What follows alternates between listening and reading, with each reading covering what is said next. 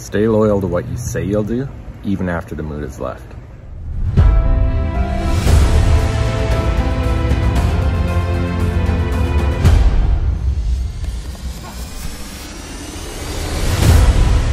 Hey, welcome back. Jeff Heggie, Daily Success Strategies. Thanks for being with me today.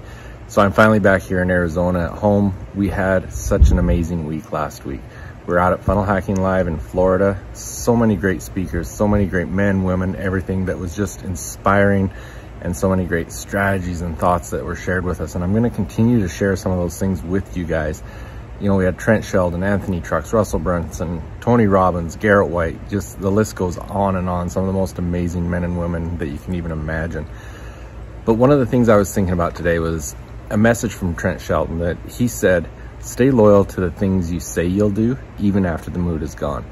And, you know, when he first said that, I was thinking about all the things, you know, when you're working with somebody and you say you'll do something because they're right there or you've got plans, but as the mood leaves, you change your mind or you're not as excited. But I want you to think about that for yourself too. You know, a lot of times you get excited about something. Like, look at this.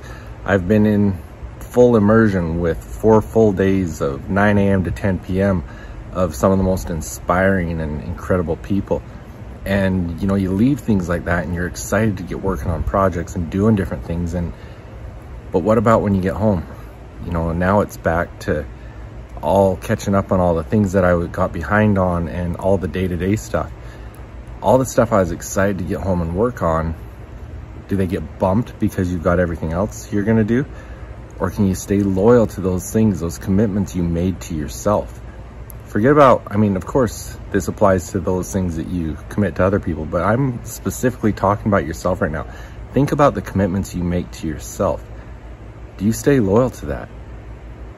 Athletes, when you get excited about your future and your prospects of what you're gonna do, and you commit to the work you're gonna put in, the workouts you're gonna do, the mental training you're gonna do you actually do it?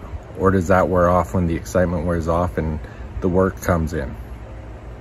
Entrepreneurs, do you stay excited about the things that you're planning and the goals that you're trying to achieve? Or do you forget about it when things get tough?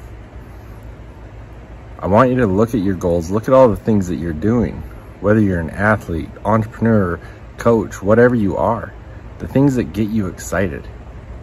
Stay loyal to your commitments to yourself so that you can take those things to the next level.